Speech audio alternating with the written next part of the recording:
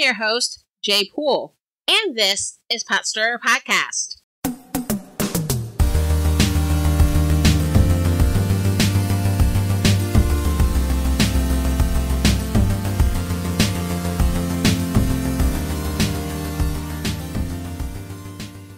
Hi, everyone, and welcome to Potstirrer Podcast, where politics, religion, and history collide, and it's not always polite. Recently, I engaged in a wonderful conversation with theology professor, author, and Christian faith leader Obery M. Hendricks Jr., Ph.D. Professor Hendricks is the author of the book Christians Against Christianity: How Right-Wing Evangelicals Are Destroying Our Nation and Our Faith. It was truly a fulfilling and edifying discussion, and I'm thrilled to share this with you. Thank you very much for listening. Enjoy. Today, I'm here with my special guest, Obery M. Hendricks Jr., Ph.D. Professor Hendricks is a visiting scholar in the departments of religion and African American and African diasporic studies at Columbia University. He is also the author of The Politics of Jesus, Rediscovering the True Revolutionary Nature of Jesus' Teachings and How They Have Been Corrupted, Universe Bends Towards Justice, Radical Reflections on the Bible, the Church, and the Body Politic, and Living Water, a novel. Today, we will have a conversation about his newest book, Christians Against Christianity: How Right-Wing Evangelicals Are Destroying Our Nation and Our Faith. Welcome, Obery. Thank you very much for joining me. My pleasure. My pleasure. So, what inspired you to pursue this particular line of research and thought, and what led you to writing Christians Against Christianity? Well, I was, overcome with a real sense of outrage at what I see right-wing evangelical Christians doing to this nation, to our democracy, to our society, and also how they are so misrepresenting what the message of Jesus was, the biblical witnesses, to the point that what they present to the world is really the antithesis of what the gospel teaches. The gospel teaches love. These folk, they are held together by those for whom they have no love, those that they oppose. The gospel talks about truth. You must know the truth. And these folks support a gentleman who's just a pathological liar, and some of them hold him up as a messiah, literally. I was just horrified and outraged by what I saw, and I thought I had to do what I could to try to address it. That definitely makes a lot of sense, and give listeners a little bit more background as well. Besides your academic background, you're also an elder in the African Methodist Episcopal Church, or AME Church. Yes, I am. Mm-hmm. And so besides having this academic background, you also have a faith background, a Christian background as well. Well, yeah, I do. And as in the introduction to Christians Against Christianity, I talk about the importance of that to me, and and how that pushed me to write this book as well. I grew up in the Christian church. I grew up Baptist, and I saw what the faith is supposed to be. And people who are loving, and I'm talking about my parents' generation, who were faced with much worse racism than we're faced with today. My parents, grew up in Jim Crow, Virginia, and many people in the church were from the South as well. Yet they were loving people. They weren't hateful. They had they did the best to nurture us, children, to be the best human beings that we could, so that we could contribute to society and be a credit to everyone. And I saw this in action. And then I see these people standing up talking about how they are so much Christians, and their leaders are talking about themselves being emissaries of Christ, and they're doing the exact opposite of what I saw as the real practice of Christianity. And it just can't stand. It has to be opposed. So, yes, I'm opposing it on faith grounds as well, not just on political grounds, but on faith grounds as well. Mm-hmm. That's a reason why I wanted to highlight that, because you're coming at this topic not just as an academic, but also as a man of faith. I think that that's something that's important to highlight. In my podcast, I talk about my background's in political science. Mm-hmm. And so I have that type of background, but then I'm also a Christian. I came to faith as an adult. I was an evangelical, and then I left evangelicalism, but I'm still a Christian. In political science, when we discuss American religion and political behavior, and when we're conducting and interpreting empirical research, a distinction is made between white evangelical Protestants and non-white evangelicals. Mm-hmm. Now, for myself as a Christian, as a Black woman, and as a former evangelical, having been a part of the evangelical tradition for many years, both in white and in other non-Black spaces, mm-hmm. I've experienced that disconnect that we're kind of talking about. Mm-hmm. The disconnect. Yeah, like that disconnect between our understanding of the faith and what Jesus taught versus what we see in terms of how that's acted upon, particularly with Christian nationalism. Okay, yes. Mm-hmm. So you talk about in the book this distinction between white evangelicals and Black evangelicals, mm-hmm. and the fact that comparatively few Black evangelicals embrace the Christian nationalism piece that seems to be endemic, that seems to be overrun in American evangelicalism. Why do you think that is?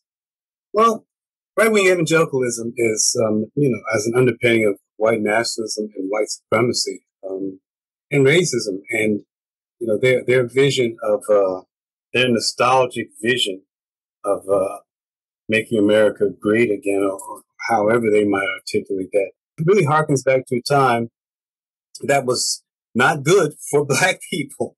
I mean, they're harkening back to a time where their privilege was less challenged and less embattled.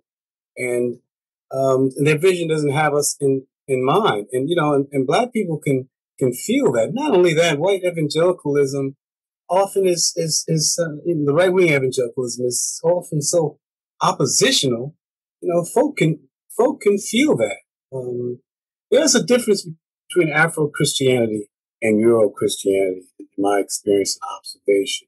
Mm-hmm. And because in Afro-Christianity, Black folks' Christianity in America was never aimed in opposition to anyone or to oppress anyone. Quite the opposite. But white Christianity largely was, used to subjugate and to oppress, and certainly to push, their vision of who God is and who Jesus is on everybody else. I mean, for instance, as recently as a few years ago, Megyn Kelly said everybody knows Jesus is white. Oh yeah, I remember that. I mean, which is ridiculous in the Middle East, especially 2,000 years ago. And right. So that's the difference. I mean, we see the difference, mm-hmm. And feel the difference. And so Black folks aren't really not seduced by it, but we're not fooled by white Christianity. It's just not what we know the faith in God and in Jesus Christ to be. Mm. And I'm speaking generally now about right-wing evangelicalism. Right. I mean, white right-wing evangelicalism. Mm-hmm. I'm not painting all of it white evangelicals with that same broad brush now. Mm-hmm. That makes sense. Mm-hmm. So one of the things that you discuss in the book is the attack on the call to social justice by evangelical commentators. One of them that you mentioned was John MacArthur. MacArthur in particular called social justice anti-biblical. Mm-hmm. You also mentioned the Southern Baptist Convention panel that was held a couple of years ago called Dangers of Social Justice in Evangelicalism. Now, that one, I'll be honest, when I read your book, before you even mentioned that panel, when you started talking about this pushback against social justice by right-wing evangelicalism, that was one of the first things I pictured. Mm-hmm. And I remember that panel because I remember a couple of years ago when it was advertised, because besides their take on social justice, the ad revealed that all 5 panelists were quite notably Caucasian men. Mm-hmm. Yeah. So in the book, you say in regards to these critiques, quote, social justice is not a Trojan horse for secular ideologies.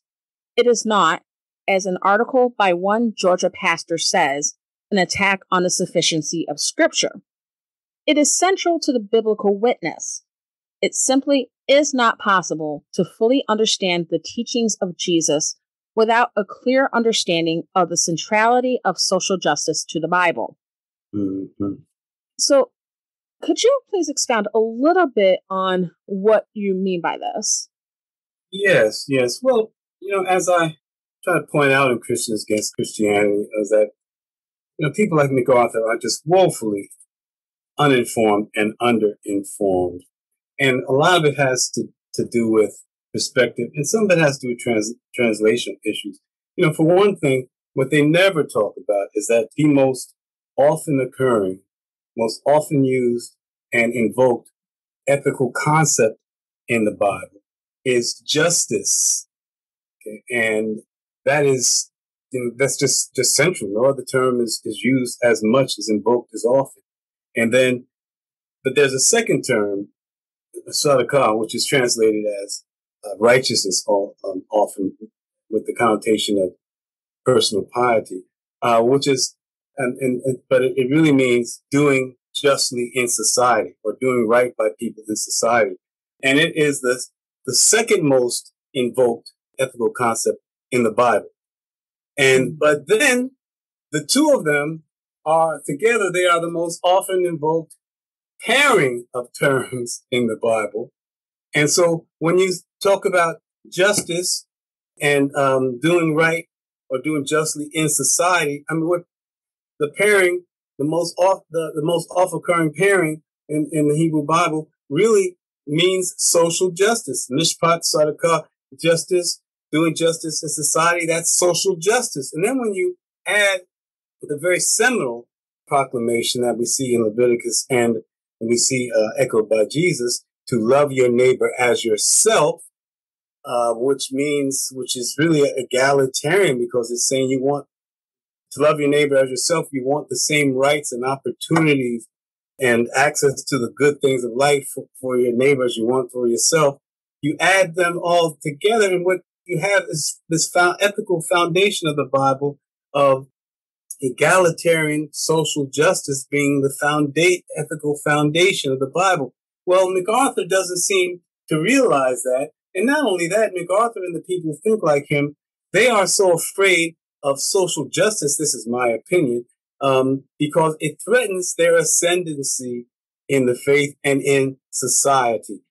It threatens the status quo. And that is why when they attack this concept of social justice, they don't offer an alternative to it. They just want to kill the whole notion, so things can stay as they are. And that is, I'm not saying it's blasphemy, but it is absolutely wrong, absolutely flies in the face of the gospel's call.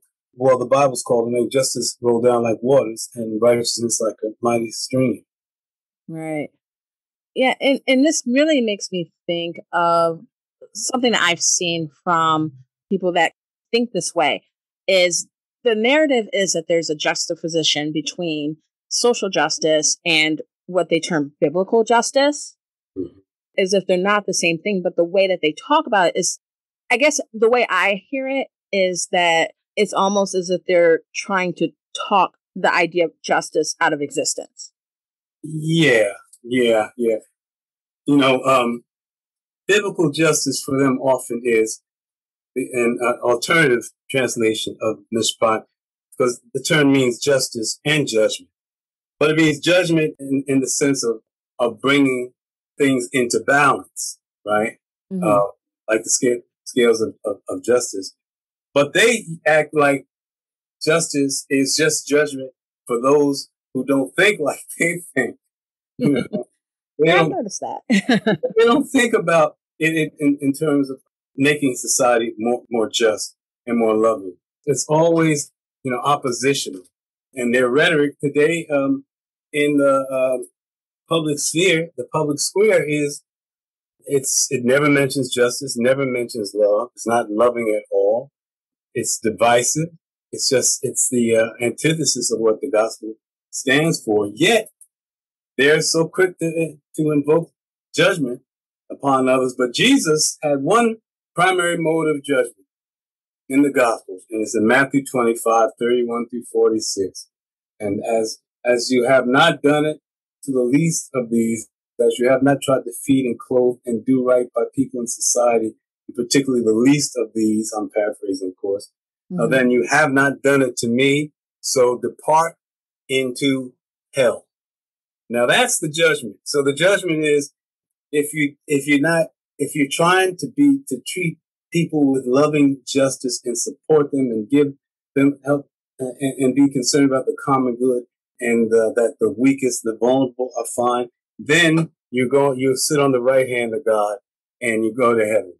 If you don't care about anyone else, if you don't try to help anyone, if you turn your back on folks, or if you're calling people names, right, or marginalizing and demonizing and all that, well, in Jesus' judgment, you're on thin ice. You're on your way to the hot place, and they don't think about those things. It's almost like they have a different Bible because they don't pay any attention to that. Ask any of them, what is Jesus' main mode of judgment? Ask any right-wing evangelical, and they won't give you that answer. They'll give you an answer, or it'll be wrong. Mm-hmm. Yeah, definitely. So my next question is this. So storytelling is a way that concepts and events that appear abstract for many people can be made more real and more impactful. So in Christians Against Christianity, you discussed desegregation and how the resistance to desegregation brought about the religious right. And in this, you related it to your home state of Virginia, specifically how in Prince Edward County, the county of your birth, desegregation orders led to the closing of all local public schools for 5 years. This meant that white students were generally educated through private segregation academies, which were state funded, but Black students, including some of your own relatives, either had to leave the area or simply weren't able to have access to K through 12 education, which had a long-lasting effect on the Black community there, even after the closure ended. Yes. Yeah, that's probably one of the things in the book that really struck me because, see, I've discussed on my podcast in other episodes that school desegregation took well over a decade after Brown versus Board of Education in 1954. Mm-hmm. And I've even touched a little bit on segregation academies, but I'll be honest, I had no idea that the impact ran that deep. Oh, yeah. Mm-hmm. Yeah. But I think stories like that make it more real, and you can really picture like, okay, this had real deep impact that it doesn't just disappear. It doesn't just go away with the passage of few years or even decades. Yeah, it's one thing to say that Jerry Falwell, founder of the Moral Majority, was an arts segregationist during the 50s. It's another thing to look at just how terrible the effect was, just how terribly his actions afflicted Black people. And so, that's why I told that story. My family had migrated north by the time they closed the schools. But, there were people who never, and mostly guys who were too embarrassed to go back to school 5 years later, sitting with kids in class 5 years their junior, right?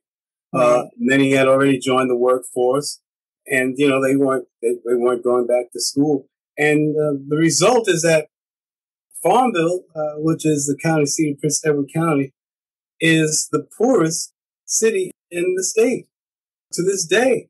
As a result, that lives were trashed, livelihoods were destroyed, human potential was destroyed, and this was done by the founder of the moral majority and one of the founding lights of today's modern right-wing evangelical movement. And so the movement has rotten roots in rotten soil, and it was founded and based on racism, and that stratum of racism still characterizes right-wing evangelicalism to this day. I mean, look how racist the rhetoric has been in support of Donald Trump, and how racist they were against Mexicans and against Muslims, and now against Asians. It's really an evil situation that we have to start calling it by its name. It's an evil axis that we're faced with here in America. I definitely appreciate that historical background, because I think it's important for people to really understand that. Like, that's one of the earliest episodes that I released was on the beginnings of the religious right, and talking about how the way that they've sort of retconned the beginnings of the religious right has been like, oh, well, they galvanized around the abortion issue. Mm-hmm. But if you really kind of look back at the history, it really came down to maintaining tax exempt status for segregation academies, like Bob Jones. Bob Jones, yeah. Mm-hmm, yeah. And Jerry Falwell Sr. was in on that. I think historical background and some of those experiential stories, I think that really helps to understand, I guess, even more in full, kind of what was really happening and how it truly affected people. Yeah. And I mean, that's something that's not talked about a lot. And that's why these folk can get a pass, because we don't highlight the very, the rotten roots of the movement. And so they can say that, well, what got us going was Roe versus Wade. But as I show in the book, Christians Against Christianity, that's a lie. Right. The Southern Baptist Convention supported Roe versus Wade for years, as did some very important right-wing evangelical leaders. As I write in the book, that only changed when they decided in the late 80s that they would start focusing on abortion as a wedge issue to help them get more traction among their constituency in their quest to dominate American society. And so it was a strategic move. It wasn't a faith move, because, evangelicals supported Roe versus Wade. Same with homosexuality. They wasn't that big a brouhaha. I mean, it was always opposition and oppression of gays, but it didn't become a major issue until they decided at that meeting in the late 80s that they were going to come up with some wedge issues to help them along the way to dominate American society. And look what's happened since then. It's like Christianity, like the only thing we're supposed to be concerned about is gay marriage and abortion. Right. Nothing. They don't talk about any other issues. They definitely don't talk about helping it. Mm-hmm. Yeah, it's a lot of focus on what they consider political others. Yeah. And mm-hmm. a lot of like control, mm-hmm. and not a lot about, taking care of other people and care for the least of these and compassion and things like that. So, Right. So I was surprised by a particular statistical finding you reported in your book, in Christians Against Christianity. Mm-hmm. Specifically, when discussing immigration, you cite a 2015 poll where 9 out of 10 evangelicals admit that Scripture has no impact on their views regarding immigration reform. Mm-hmm. Now, that shocked me not because not because I didn't necessarily believe it was true, but because respondents that are part of a Christian tradition that purports to hold the Bible in high regard would be that open to admitting that it doesn't really impact their views on this issue, which, and by the way, like for a number of immigrants, is a life or death issue, especially for those who are refugees. So I guess, so I mean, to get to the point, and I think, we can think of it in terms of this issue. We can think of it in terms of the election of Donald Trump. Like I think of when I first became an evangelical when, late 90s. So when I started college. And the big thing that I remember from that period was hearing that relativism is bad, that right is right, wrong is wrong. There is such thing as right and wrong, and we're supposed to measure our politicians that way. And then we end up with Donald Trump like a decade and a half later. And how it went from sort of this rhetoric of we care about like the Bible and we take the Bible literally and it's the inspired word of God and we can't go against that and we have to measure our leaders that way to, oh, well, we're going to basically bend over backwards and contort, find ways to try to justify elevating someone to public office who essentially has said that he doesn't even ask God for forgiveness. Right. Yeah. And so I guess really my question in terms of that, like, how did we even get here? Like, how do we even get to this point to where people are just kind of almost openly, particularly among right-wing evangelicals, openly saying like, well, all the things that we've talked about before, the Bible is our guide. And all of a sudden that doesn't, it's like, doesn't even matter anymore. Well,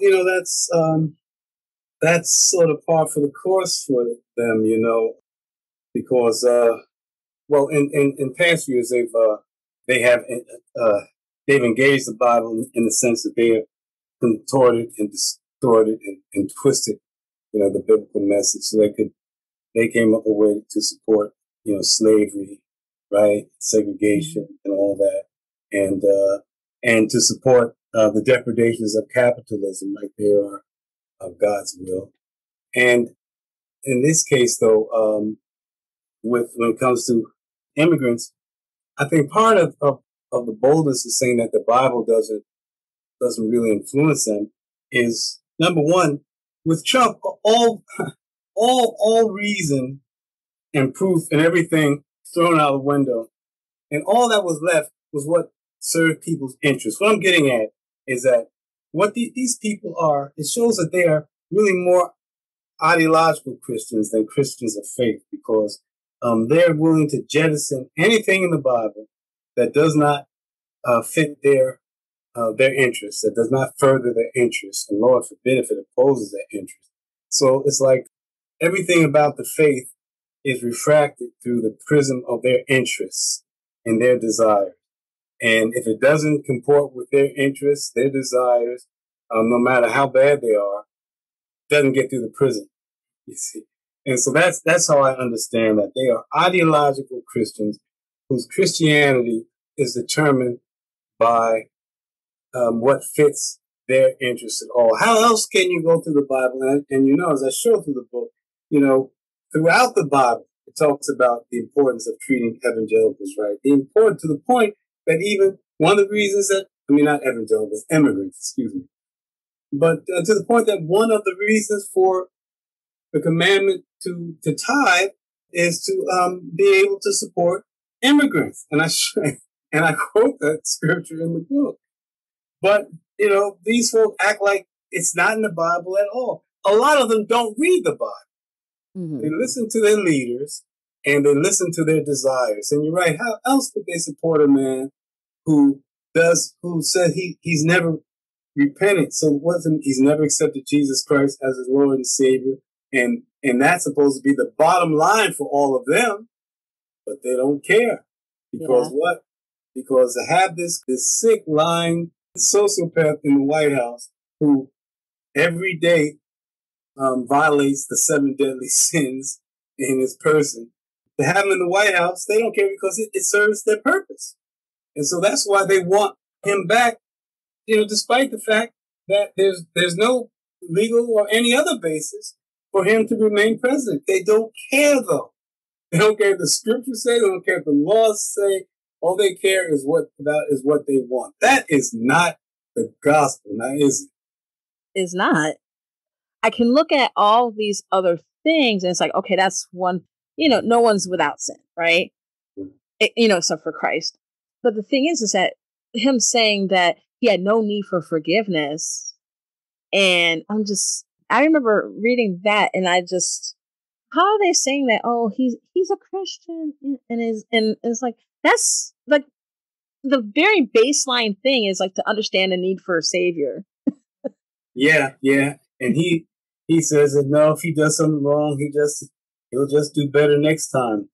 In other words, he forgives himself. He does the forgiving. Right.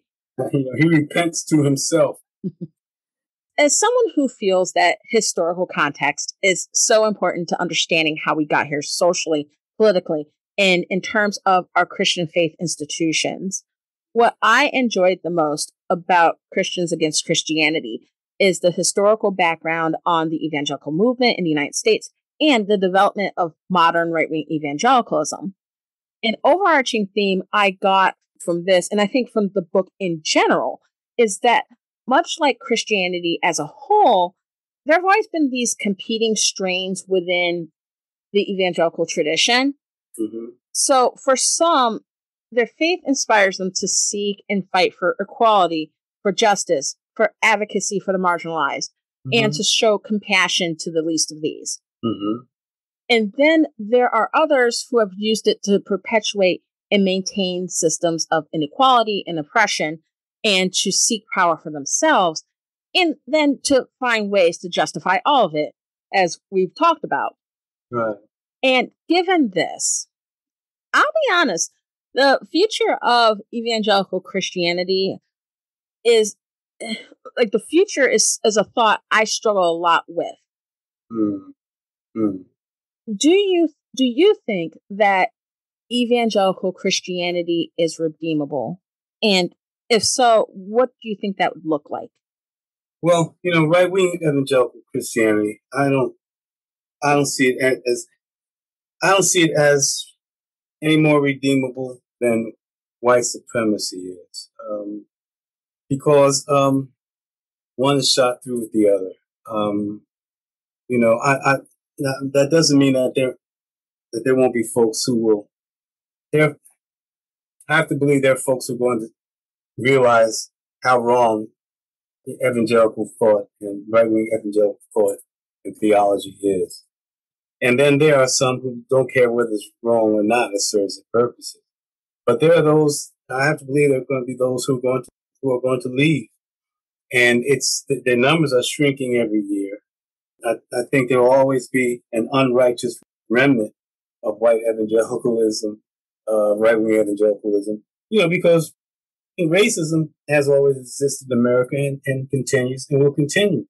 But what I'm saying is that I don't think right-wing evangelicalism is redeemable because it doesn't seek redemption. It doesn't care whether it's right or not. All it cares about is power and privilege. And you can't redeem something like that. In the best scenario, it will just fade away.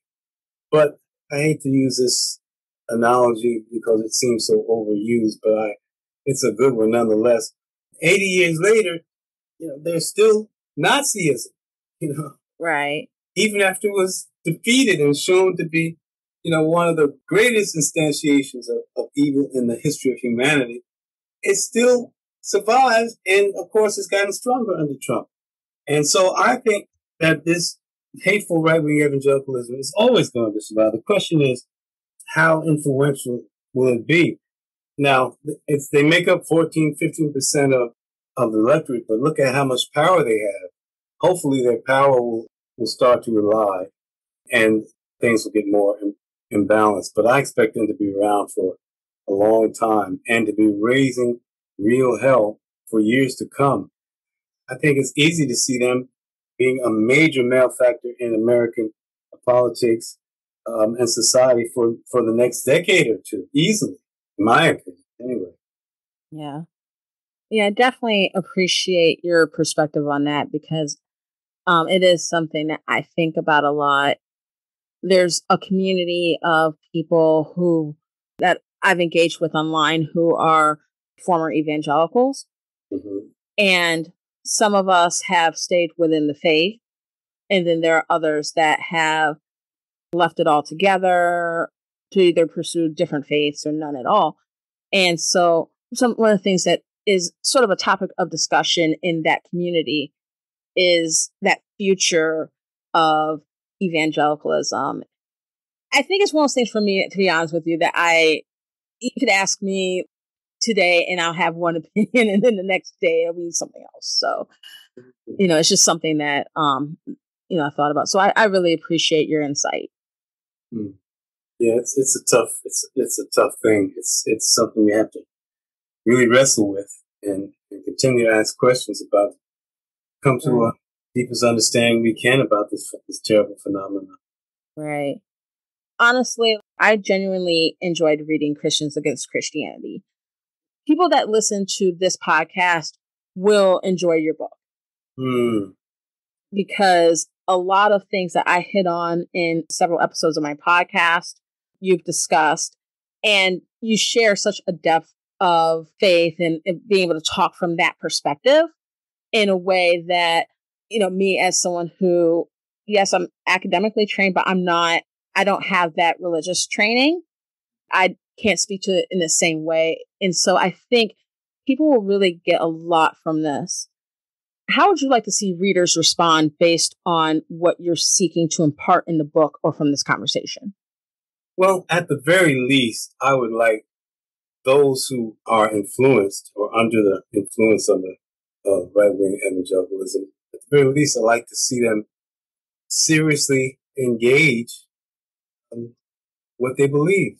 Be willing to ask some questions and to look at that I share that challenge them, and to look to see if it's really true or not. Because the importance of faith is that we never know when God's speaking to us. We never know when something comes up that we can learn from.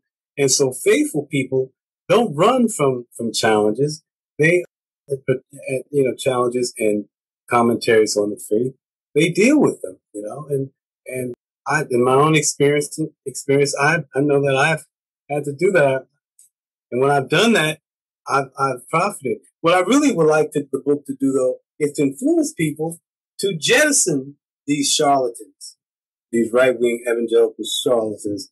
And I'm not talking about all the lay people, because some of them are too. But you have the Paula Whites and the Franklin Grahams, the Robert Jeffries, people like that. They just need to be ignored and jettisoned, and they really need. We really need to put them in their place. They need to be discredited so they can't keep misleading people. These are things, and then also I want to raise consciousness in the book. For instance, as you know, I engage homosexuality in the Bible, and take great pains to show that in the final analysis, when you look at the few pronouncements in Old and the New Testament that purport that we say calls homosexuality a sin, well, when you look at it in historical context, you look at the language and all that, it becomes clear that it's not that clear. Right.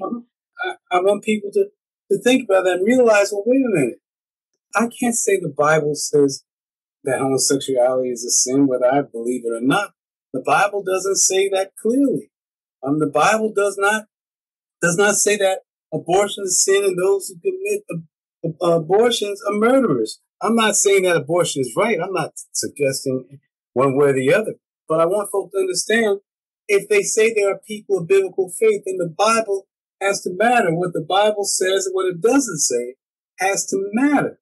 And I guess in the final analysis, I would like Christian believers to take the Bible much more seriously and to look at the things that they believe, the things they support, the things they oppose on biblical grounds, and see if the Bible really tells them to do that. And I said that was the last, but this is the last. You know that I dealt with this beginning in the introduction, that I believe that it is a defensible case to be made that the core values, the heart of the Christian gospel, can be found in love your Lord your God with all your heart, soul, mind, and strength, and love your neighbor as yourself. Number one, because if we love our loving our neighbors as ourselves is the only proof of whether we love God. Let's face it. If we don't love God's creation, then we don't love God. And also loving your neighbor as yourself is about living justly in the world, treating people right, being concerned about the common good. But then also the second core value of the gospel that I would argue is Matthew 25:31 through 46. God's saying that if you are going to serve, the way to serve God is to serve those of your brothers and sisters, your neighbors in need. And if you turn your back on your neighbors in need, you're not serving God, no matter what you call yourself. I'd like for folk to consider that. Consider having an active faith that actively seeks to make a better world, and not just a better church or a better congregation or a more self-righteous person. And those, I think, are the main takeaways for me, the main things I like for readers to take away from reading the book. That's definitely a lot of really, really good takeaways. And, I really appreciate that. So lastly, what is next for you? Do you have any upcoming projects, articles, books, book tours? Yeah, there's the tour thus far for the rest of the summer, Zoom events, right? Mm-hmm. Those actually can be found on my website. Okay. It's Obery Hendricks, Ph.D., OBERYHENDRICKS, PhD.com.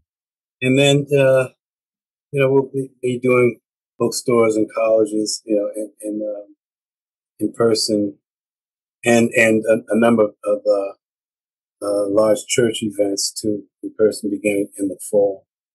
So, the response has been very, very gratifying and, very strong. And we had one Zoom event, there were 1,000 people on it. Oh, wow. Yeah. That's awesome. Yeah. It's a book about, that's just very current. Just talks about what we're going through now and how we can try to understand it and address it. So listeners, definitely order Christians Against Christianity, How Right-Wing Evangelicals Are Destroying Our Nation and Our Faith. It's available at a number of locations, including Barnes & Noble, Penguin and Random House, and on Amazon. I'll have it linked in the show notes. Thank you very much, Obery. I truly enjoyed our conversation. I really appreciate your time. Yes, I enjoyed it very much too. Thank you for your time. Thank you so much for listening to Potstirrer Podcast. If you enjoyed this episode, subscribe on Apple Podcasts, Spotify, Amazon Prime, or on your favorite podcast app. Visit potstirrerpodcast.com/download, and the links are right there. If you subscribe, which is completely free, you'll be able to access new episodes as soon as they're released. If you enjoyed the podcast, please give it 5 stars and leave a review. And I'm sure you know this, but I'm on Twitter, and I enjoy tweeting. So follow me there at Potstirrer Cast. I'm Jaye. Let's fight for America's future, because freedom is not free.